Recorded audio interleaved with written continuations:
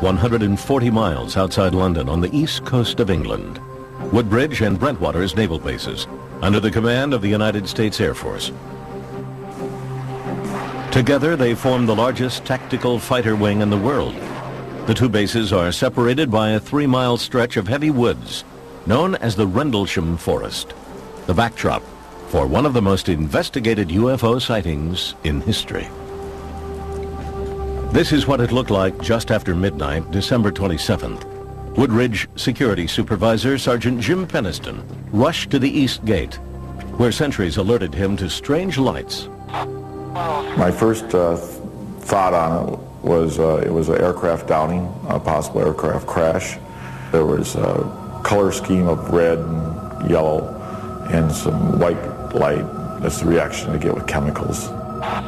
Peniston radioed back to the flight supervisor and was given permission to investigate. He and the sentries advanced into the darkness until they stumbled on a sight they could not explain. The air, for example, had a feeling of electricity in it. My feelings at the time ran from confusion to disbelief. I could not understand for the life of me what this could be. The craft itself measured approximately 9 feet by 9 feet, triangular in shape. It had no cockpit as far as I could tell. There was no windows, just this very highly shiny black glass-like material. And I think the most fascinating part of it, at least as far as I was concerned as the investigator, was the fact that this had identifiable inscription, symbols on the side of it. Peniston says he approached the craft. It was warm when he touched it. Suddenly, it began to move, lifting up silently right before his eyes, then disappearing into the night sky. Peniston claims he drew this sketch of the craft at a debriefing the next morning with the Deputy Base Commander, Lieutenant Colonel Charles Halt. The next night, Halt received word that the strange lights had returned. Well, the base commander and I looked at each other quite in disbelief. And I said, well, we both agreed we needed to put this to bed. Eager to debunk the entire affair, Halt gathered a Geiger counter, night vision star scope, and a handheld tape recorder. Then, with a few men from the Disaster Preparedness Unit, he drove to the area where Peniston had seen the UFO. Portable lights they had brought mysteriously flickered and died. Halt, concerned for the safety of his men, ordered several of them back to the East Gate. With the rest of his unit, he walked into the forest, checking radiation levels. He says they seemed unusually high. Suddenly, off in the distance, Halt spotted a glowing object. This is the actual recording Halt made of his UFO encounter that night. Okay, we're looking at the thing. We're probably about 200 to 300 yards away. It looks like an eye winking at you. And it flashes so bright to the star scope that it almost burns your eye. There's no doubt about it. This is weird. There's something very, very strange. And there we stood. Well, we didn't know quite what to think of that. But when we looked to the north, suddenly there were objects in the sky. And we watched this in awe. Suddenly the object came toward us at high speed. It moved directly toward us. I can't estimate the speed, but it moved very rapidly. Stopped and sent down a pencil-like beam at our feet. And just as fast as the beam appeared, it just clicked off, disappeared. I still have questions as to what happened. I really don't know what it was. I do know it was something strange, something that was controlled by some type of intelligence, and that's about all I really know. 2 weeks later, Halt described the incident in a memo sent to the British Ministry of Defense. The British government never responded to the memo, but word of the encounter spread. 3 years later, UFO researchers pressured the Air Force commander to release the memo under the Freedom of Information Act. News of the Rendlesham incident also generated enormous interest from UFO researchers and skeptics. Here was a case with highly credible witnesses, trained Air Force personnel. Tucson astronomer and retired U.S. Air Force pilot James McGahey is a UFO skeptic who investigated Halt and Peniston's alleged encounter. McGahey insists Halt mistook the beams from a lighthouse 5 miles away for a spacecraft. That object that was winking at him, which is on the tape, is clearly the lighthouse. Now he's looking at the lighthouse, I think, with a starlight scope. Now remember, here comes this beam of light. He's looking at this light with 100,000 times intensity. What it's going to do is it's going to burn out the image in the center, so it's going to become black. And that's what easily explains the beams and these other things. When Holt's tape is played against the flashing of the lighthouse, this seems to be the case. Right in this position here, straight ahead, in between the tree, there it is again. Watch, straight ahead off my flash right there. There it is. I see it too. I can't explain that. I really don't know. I never gave it any thought. I do know that the whole time we were out there, we could see the lighthouse. And the lighthouse was about 35 or 40 degrees off to our right from where this whole thing took place. Did area radar operators confirm the UFO sighting? Holt says maybe. They really didn't confirm they found anything, although later I found out that when they reviewed the tapes, they did find some things on the tape. If he has a radar report, I'd like to see it, because I investigated this and I couldn't find one. Skeptics also suggest the Rendlesham UFO might have been a meteor, bright stars, or a Russian satellite that fell out of the sky that night. To me, this is just a case of where a number of people saw some lights, got a little excited, thought about UFOs, and all of a sudden everything they see is a UFO. The first night, it was a combination of a satellite re-entry, a meteor fireball, and a police car driving around in the woods. The second night, it turns out to be a lighthouse, some microwave antennas, and some stars in the sky. We had a controlled landing. Apparently, there was no crater. We also had a craft that was able to take back off with absolutely no sound, which tells me high technology, and maneuver back through the tree line, rise over the trees, hover momentarily, and then take off at incredible speed. It's just totally ridiculous to even consider that it was a Russian satellite or a meteor. Impossible. In 1991, believing serious questions were still unanswered, the British government finally responded to the Rendlesham incident. Nick Pope, its top UFO investigator, reopened the case. I've always felt that Rendlesham Forest is a case which displays a lot of important factors all drawn together. You have a multiple witness event. Those witnesses are trained military observers. The Defense Radiological Protection Service had no explanation as to why the radiation readings taken by Colonel Holt's team were so high. Undoubtedly, something very strange had happened there. Pope requested further investigation. The British government said no and closed the file. Perhaps in part due to this fact, Sergeant Penniston arrived at the site at approximately 1 a.m. and re-emerged from Rendlesham Forest after dawn, but could only account for less than an hour of his time. Skeptics question how Penniston could make such an historic discovery and yet not report back to base for several hours. What we had thought was apparently only maybe an hour's worth of investigation time turned out to be 4 hours. I got a feeling that might have been the adrenaline that we were pumped up at that point in time. What is it that Penniston says he saw and touched that night? To this day, he is perplexed by the entire incident. Something that can sustain a controlled flight, something that has mass, something that makes no sound, and something that can take off at incredible speeds back up into the atmosphere. Explain it. I can't. Unknown forms in the sky surprise and alarm citizens below, sometimes causing governments to do battle with the unexplained.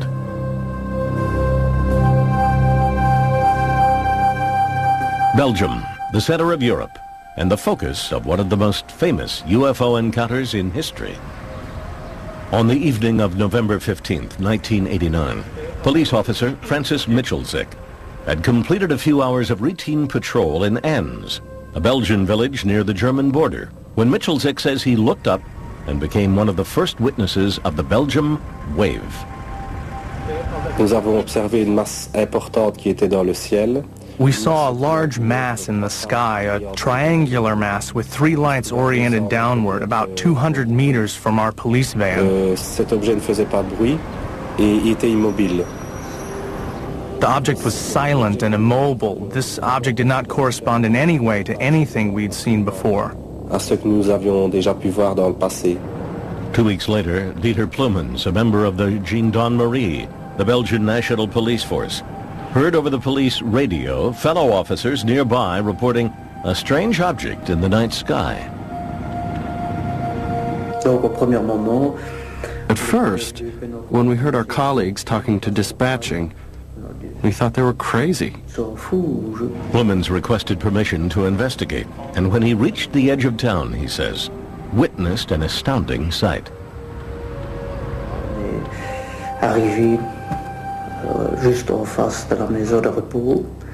We stopped right in front of the nursing home, and there was an immense object over our heads. The object had 3 lights at its extremities and a blinking red light in the center. At a certain point, I saw a small object leave the large thing, an object which was also flashing, which came straight down and then turned and flew around the back of the nursing home. After that, the large object transformed itself into a single light, and we followed it toward Germany. Belgian radio and TV were soon filled with reports of similar sightings, prompting hundreds of calls to the office of the top UFO research group in Belgium, known by its acronym SOBEPS. Over the next several months, researchers documented more than 800 so-called close encounters. SOBEPS eventually published 2 thick volumes on the Belgium wave. Specific characteristics of the phenomenon were reported by many people. Then, on March 30th, 1990, the Belgium wave story took a dramatic twist. Near midnight, several police officers called the NATO radar installation with reports of a UFO. Within an hour, that facility and a second radar station were both tracking an unknown flying object.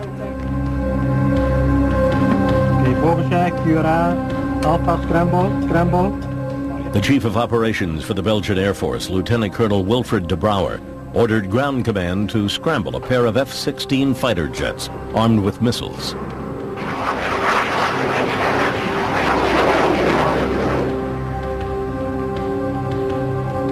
A supersonic high-tech cat-and-mouse game ensued. The jets' radar locked on to their targets 9 times, but with each lock-on, the object drastically changed its position. After an hour, the F-16s lost contact and returned to base. For weeks, the encounter was kept under wraps, but Colonel de Brouwer felt compelled to share what he knew. During an interview with a reporter from one of Europe's most popular magazines, de Brouwer described what happened. Within days, de Brouwer called a news conference and told reporters from around the world what he knew and what he didn't know. This is what the pilots saw on their radar. The UFO appears as a diamond in the center of the screen. What these pilots detected was well outside the normal flying envelope of an airplane.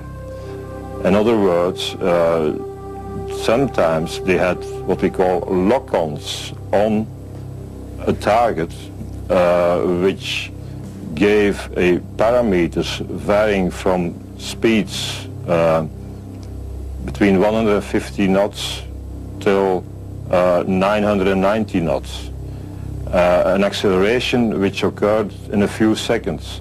These speeds would be impossible to tolerate for a human being.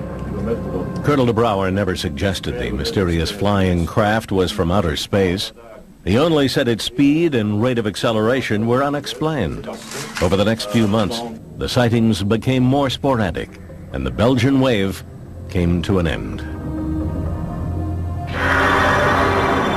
Did the skies over Belgium become a way station for alien spacecraft?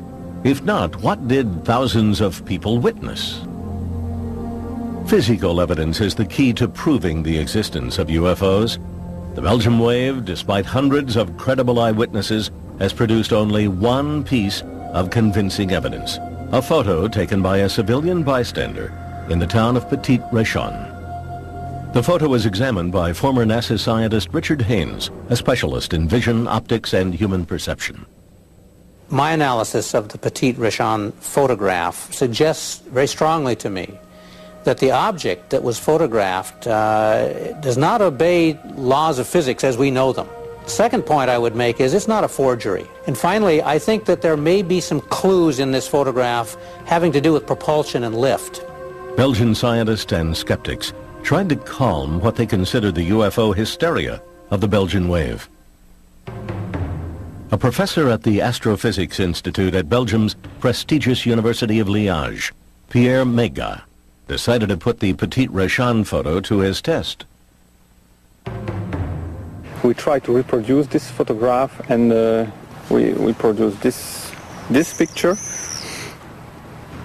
which is well, very close to the original picture.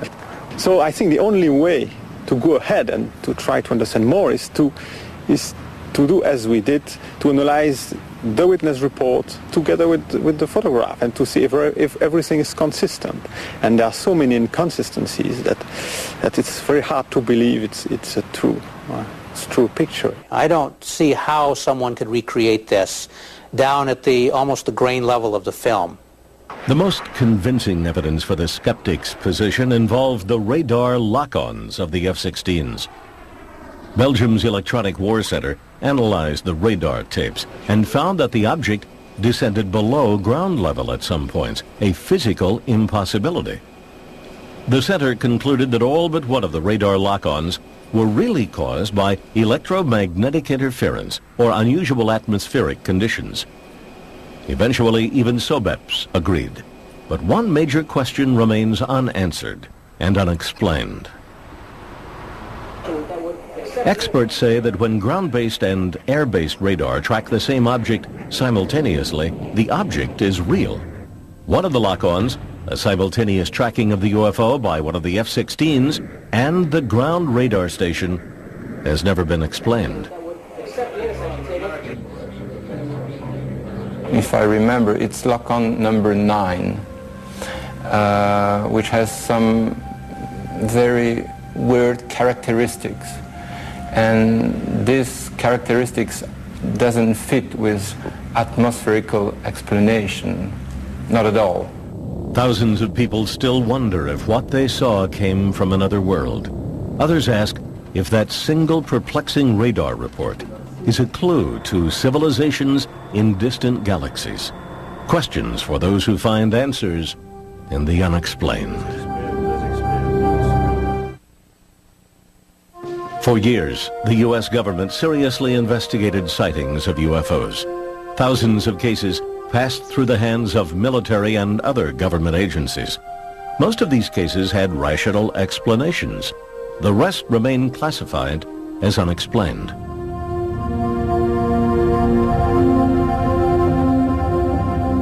"50-year-old Polish immigrant and amateur geologist Stephen Mahalik looked forward to his weekend getaways in the Falcon Lake area, 90 miles east of his home in Winnipeg, Manitoba. This was Mahalik's favorite prospecting site. Around noon on May 20th, 1967, as he examined a quartz formation, Mahalik was distracted by some unruly geese. He looked up and was transfixed. He says he saw two cigar-shaped objects glowing red in the sky. The following is a recording Mahalik later made of what he saw next. The size, was amazing. And here they coming down. With speed, I just can't describe. Amazing speed. Mahalik says one of them stopped, suddenly accelerated, then disappeared. The other landed about 50 yards away. He watched in awe. I hear shh, and I hear a high-pitched whistle of running equipment, pumps on high speed. When the thing landed, it was of gray-pink color. It's stainless steel, and it was pink hot. And I can feel the breeze on my face that thing is hot outside. There was my notebook, there was my pencil, so I sketched this thing. Mahalik claims it was round, about 40 feet long and about 10 feet high. His curiosity took hold and he approached the craft. He examined the outside of it, slowly touching the glowing skin with his gloved hand. It was fiery hot, nearly melting the palm of his rubber glove. Mahalik says the craft rotated, turning its grid-like exhaust vent toward him. The blast of hot gas from the vent knocked him to the ground, setting his shirt and undershirt on fire. Suddenly, the craft lifted off the ground and, according to Mahalik, soared straight up. He threw his burning shirts to the ground, dazed and in severe pain from the burns to his chest and stomach. Mahalik says he wandered around for what seemed like hours before he managed to gather up his supplies. He found his way out of the woods, caught a bus, and later that night arrived back in Winnipeg. Still in pain, he rushed from the bus station to nearby Misericordia Hospital, where he was treated for first-degree burns. Mahalik claims the blast from the craft had etched a grid-like pattern into his abdomen that matched the pattern on the exhaust vent. The next day, Sunday, he was spirited off to the St. Regis Hotel after convincing the managing editor of Winnipeg's highly regarded daily newspaper, the Winnipeg Tribune, that his extraordinary encounter was real. At that time, I said, okay, as any newsman would have done, draw it. I gave him a piece of paper. I think that drawing has become the most famous UFO piece of evidence in the world today. He sat down, he drew it in front of me. I hid it. I talked to him. I called doctors. I called police. And I sure as hell didn't want the Winnipeg Free Press getting the story. Monday's edition of the Tribune led with this headline: Mahalik soon became a sensation worldwide. What followed was one of the most intensely examined UFO cases on record. Over the next 2 years, Mahalik's burns kept recurring and no one could explain why. He was examined by more than a dozen physicians in Canada and the United States, including doctors at the Mayo Clinic. An investigation by the Royal Canadian Air Force concluded that the abdominal burns sustained by Mr. Mahalik remain as unexplainable as the source of the burn. The Mayo Clinic psychological report further concluded that Mahalik was not prone to delusions, hallucinations, or any type of emotional disorder. Perhaps the most influential investigation was conducted under the auspices of the United States government. The chief investigator, physicist Roy Craig, is now retired and raises llamas on his Colorado ranch. His job was to investigate UFO reports and find physical evidence. We responded to the Falcon Lake report as soon as we could. Now, there's no value in seeing a landing site that somebody's had a chance to go back and prepare for me to look at. But if we could get back and find a landing site that had not been seen by anyone else, there may be something there that we could use as real evidence that he had a real experience. 2 weeks after the encounter, Craig flew to Winnipeg and joined Mahalik on his first return to the landing site. He guided us on what he said was a big search for the site. Actually, we just roamed around in haphazard circles, coming back to about where we started, and didn't go very far at all. He was trying to give us the impression of leading us on a search for a site, and we all concluded that the site probably did not exist. With no apparent physical evidence, Craig classified the case as without merit. The American investigation was over. University of Manitoba astronomer Chris Rutkowski, believing the government reports left many questions unanswered, launched his own investigation. In 1994, he published The Falcon Lake Case, Too Close an Encounter, in the respected Journal of UFO Studies. The terrain around the site is very rugged, very rocky. The brush is very, very dense. The trees all look alike. The rocks all look alike. And to a person who's disoriented, not feeling very well, it might be very, very difficult to find the exact site after some period of time has elapsed. Skeptics disagreeing with Rutkowski also do not believe that Mahalik would make physical contact with an extremely hot object he assumed was a UFO. But this does not surprise his son. he is the kind of fellow that fear is not in his vocabulary. Not that he's a fearless man, but that when he sees something he doesn't understand, he doesn't fear it. He just chooses to understand it. Skeptics wonder why no one else saw the craft. I talked with the people who were in charge of managing the fire tower. It was manned at that time, and the people were absolutely certain that there was no way that two vehicles like he described, glowing as they were, could fly into that space and out again. There was no way that that could happen without their seeing it. My conclusion on that case is that all the evidence that I found pointed toward hoax rather than a real experience.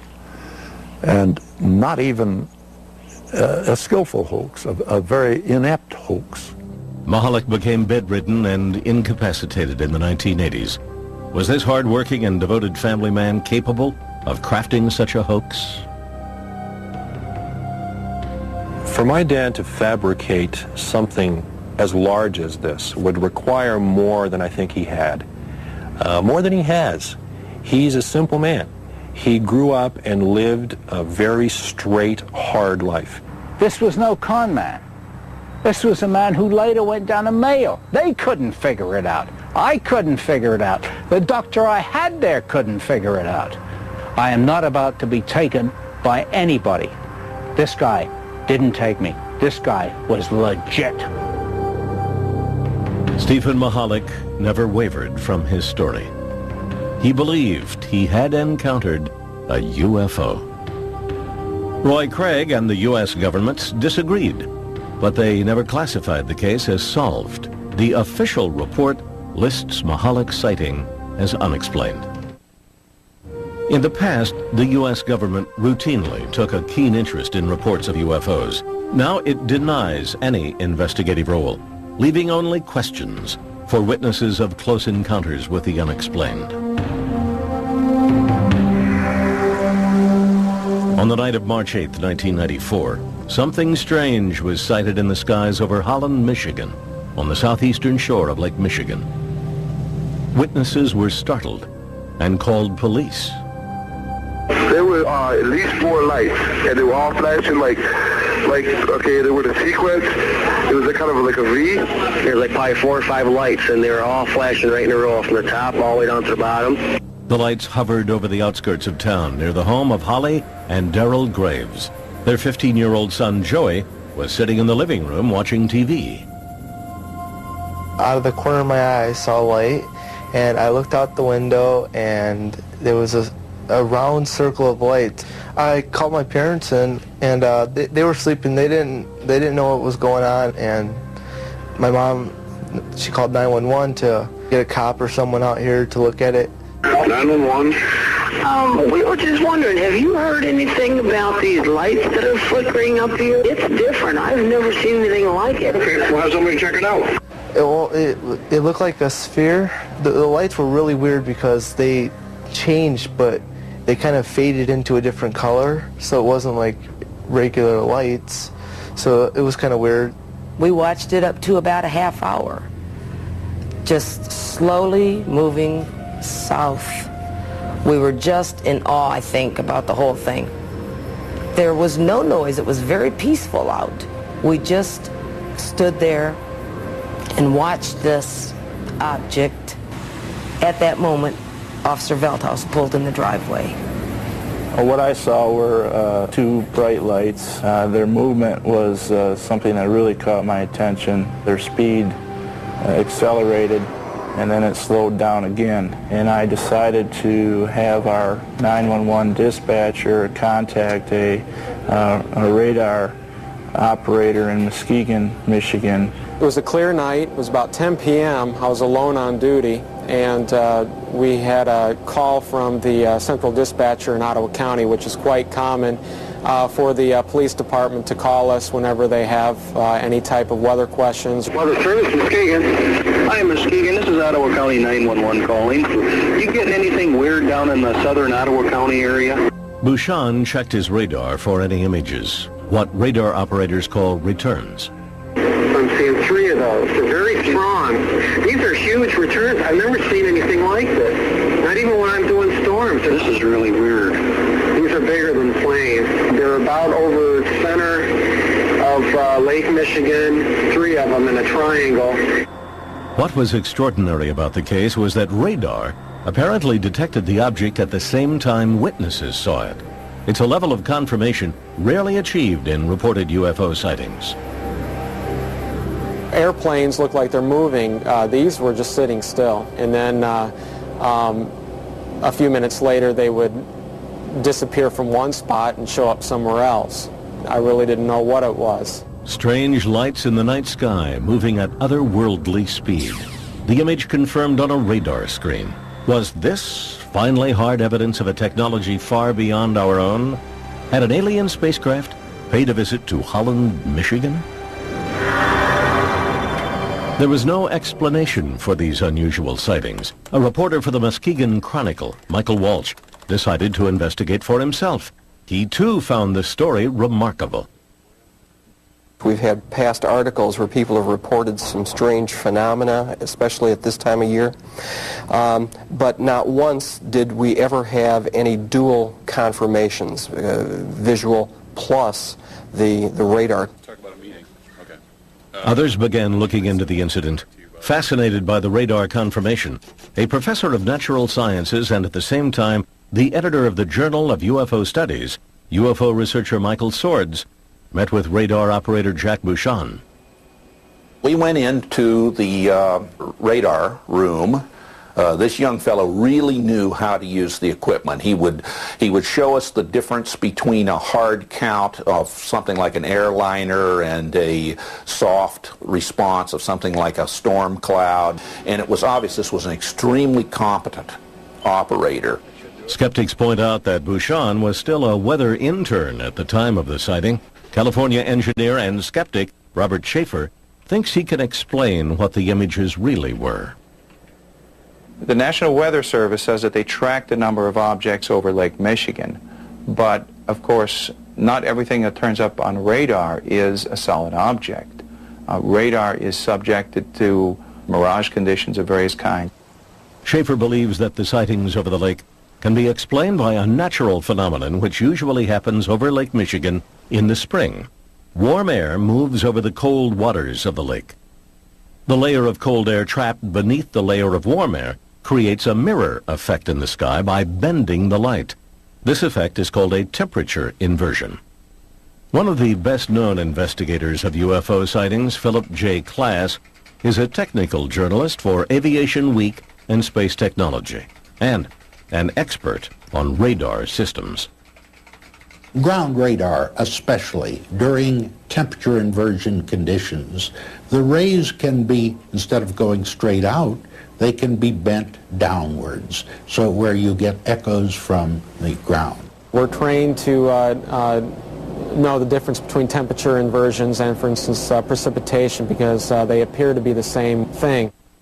Klass says that since Bouchon was using old linear radar, not the newer Doppler radar, the images were probably atmospheric tricks. It is a weather radar. It is not designed, especially, to detect metal objects or aircraft. These returns were not only hard returns, but they showed up in this geometric pattern. And that when, say, the lead return would move out into Lake Michigan, the other two would stay behind. Then they would move to reform the triangle. In fact, according to Muskegon Chronicle reporter Michael Walsh, most of the UFO witnesses did report strikingly similar patterns, shapes, and sizes. I believe that each of them sincerely believed what they saw was something extraordinary. That's not to say that it's extraterrestrial or paranormal. It may very well be a very physical manifestation of something that we don't yet know about. There is no consensus on what the UFOs over Holland, Michigan might have been. Skeptics point to a temperature inversion and its effect on both the lights in the sky and the radar on the ground. Witnesses, including a Weather Service radar operator, say they know they saw something real. But what was it? Do these eyewitness accounts and the radar confirmation merit further investigation? The government answered that question long ago. It says no, leaving this encounter one that may forever remain unexplained. Since the 1940s, believers in the unexplained have charged the U.S. government with conspiracy and cover-up. In the 1990s, those charges concentrated on a super-secret military base.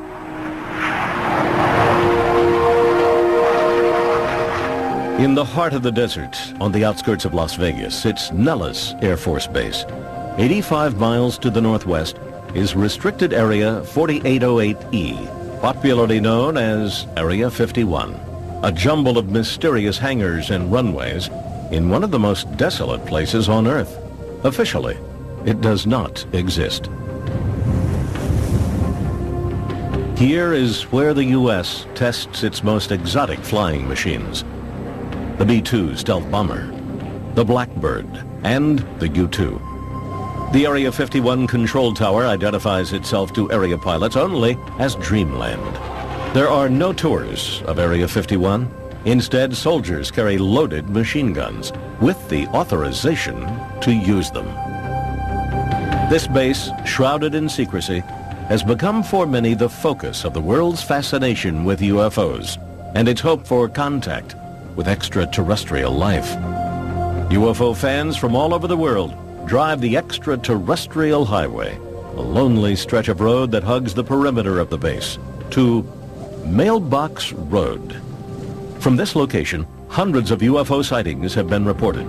The vast majority have been explained as lights from the latest earthbound military technology. Some, however, are harder to identify. Author Chuck Clark describes a remarkable craft he says he has seen many times. It can go from a hover to several thousand miles an hour and back to a hover instantly. It can make very sharp right-angle turns and sharper than right-angle turns. I've seen 120-degree turns at high speed. It appears and disappears in mid-air, things that normal aircraft don't do. UFO buffs contend the U.S. is testing an extraterrestrial craft at Area 51. But skeptics and UFO researchers agree that Area 51 is a UFO bust. Almost all the sightings I hear about happen at night. And at night, you can't judge distance. You can't judge easily height in the sky. You can't judge speed. What I think is that there are no UFOs there. There are no UFOs being developed there. There's no UFO technology there. Today, the government does not investigate UFO sightings, but for years they were of vital interest. Beginning in 1948, the U.S. Air Force began what became known as Project Blue Book, the government's official UFO investigating arm. But both skeptics and UFO believers say Project Blue Book was half-hearted at best. As time went on, and especially after the year of 1952, Blue Book's mission was changed. It was changed from being a somewhat serious look at unidentified flying objects to be basically a public relations office to try to diffuse emotionalism that was occurring in the American public about this. So, because this was a rather unsatisfying task to the people at Wright-Patterson Air Force Base, they tried rather continuously from the mid-50s onward to get rid of this task.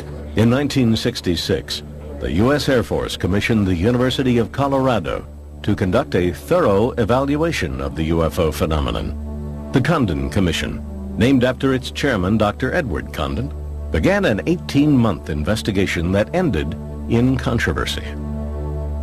Condon was an eminent physicist who ridiculed UFOs. He didn't take it seriously.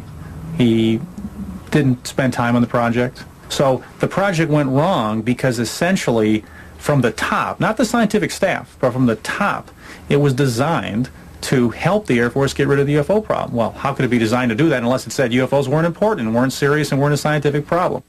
Retired physicist and former investigator for the Condon Commission, Roy Craig, strongly supports the Commission's work. We'd have some excellent reports come in with all sorts of proof that there was a strange vehicle there. And each bit of evidence that we checked out turned out to not be what it really sounded like to start with. The Condon Commission concluded that the government should stop investigating UFOs. As a result, in 1969, after 21 years and 15,000 UFO reports, including thousands classified as unexplained, the Air Force closed down Project Blue Book. But interest in UFOs remains high, despite the official position taken by the government. Was the government justified in terminating its UFO investigations? Most scientists, including astronomer Larry Chupik of Chicago's Adler Planetarium, say yes. We don't find that the stories of aliens in some government hangar are true. We don't find pieces of spacecraft. I think when people look at the sky and they don't know what they're seeing, they tend to think of unusual things. I don't reject the idea that there are flying saucers on Earth from elsewhere on the basis that has always been given that our universe is so vast that they couldn't get here, and therefore they aren't here. We could not, because of our ignorance of our universe, say that other beings could not be here. I don't believe we've been visited by extraterrestrials. I haven't seen the evidence for it yet. So we say the question is very much open and should be studied carefully. For 30 years, I've been looking. I have yet to find a single piece of scientifically credible evidence to indicate that we have alien visitors. Have we been visited by extraterrestrials? Could the elusive evidence be found in a small number of mysterious reports that defy explanation? Almost all of them turn out to be things we as scientists can identify, even though most people couldn't. Now, those last few are always questionable because neither we nor the observers know what they are. These are the unexplained.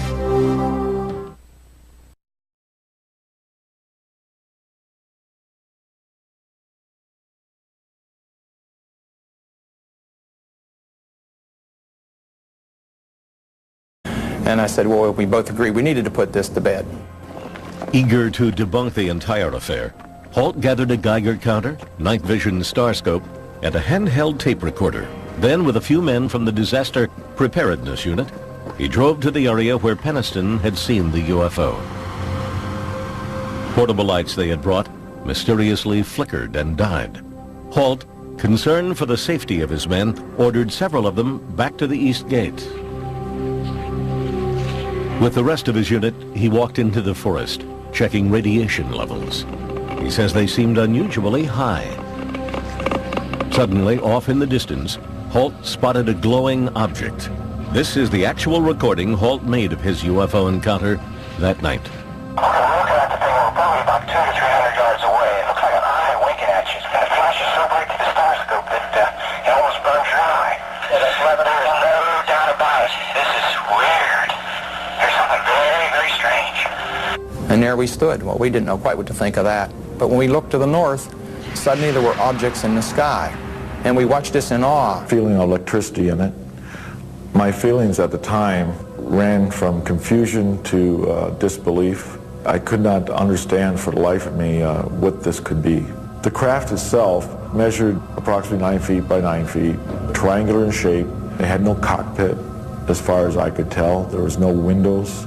Just this very highly shiny black glass-like material. And I think the most fascinating part of it, at least as far as I was concerned as the investigator, was the fact that this had identifiable inscription, symbols on the side of it.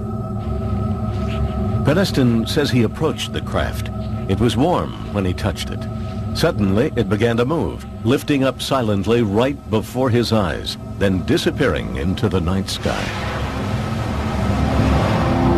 Peniston claims he drew this sketch of the craft at a debriefing the next morning with the Deputy Base Commander, Lieutenant Colonel Charles Holt. The next night, Holt received word that the strange lights had returned. Well, the base commander and I looked at each other quite in disbelief. It was from a lighthouse 5 miles away for a spacecraft. That object that was winking at him, which is on the tape, is clearly the lighthouse. Now, he's looking at the lighthouse, I think, with a starlight scope. Now remember, here comes this beam of light. He's looking at this light with 100,000 times intensity. What it's going to do is it's going to burn out the image in the center, so it's going to become black. And that's what easily explains the beams and these other things. When Holt's tape is played against the flashing of the lighthouse, this seems to be the case. Right in this position here, straight ahead, in between the tree. There it is again. Watch, straight ahead off my flash right there. There it is. I see it too. I can't explain that. I really don't know. I never gave it any thought. I do know that the whole time we were out there, we could see the lighthouse. And the lighthouse was about 35 or 40 degrees off to our right from where this whole thing took place. Did area radar operators confirm the UFO sighting? Holt says maybe. They really didn't confirm they found anything, although later I found out that when they reviewed the tapes, they did find some things on the tape. Suddenly the object came toward us at high speed. It moved directly toward us. I can't estimate the speed, but it moved very rapidly. Stop and send down a pencil-like beam at our feet. And just as fast as the beam appeared, it just clicked off, disappeared. I still have questions as to what happened. I really don't know what it was. I do know it was something strange, something that was controlled by some type of intelligence, and that's about all I really know. 2 weeks later, Holt described the incident in a memo sent to the British Ministry of Defense. The British government never responded to the memo, but word of the encounter spread. 3 years later, UFO researchers pressured the Air Force commander to release the memo under the Freedom of Information Act. News of the Rendlesham incident also generated enormous interest from UFO researchers and skeptics. Here was a case with highly credible witnesses, trained Air Force personnel. Tucson astronomer and retired U.S. Air Force pilot James McGahey is a UFO skeptic who investigated Holt and Peniston's alleged encounter. McGahey insists Holt mistook the beam 140 miles outside London on the east coast of England, Woodbridge and Brentwater's naval bases, under the command of the United States Air Force. Together, they form the largest tactical fighter wing in the world. The two bases are separated by a 3-mile stretch of heavy woods, known as the Rendlesham Forest, the backdrop for one of the most investigated UFO sightings in history. This is what it looked like just after midnight, December 27th. Woodridge Security Supervisor Sergeant Jim Peniston rushed to the East Gate, where sentries alerted him to strange lights. My first thought on it was an aircraft downing, a possible aircraft crash. There was a color scheme of red and yellow and some white light. That's the reaction you get with chemicals. Peniston radioed back to the flight supervisor and was given permission to investigate. He and the sentries advanced into the darkness until they stumbled on a sight they could not explain. The air, for example, had a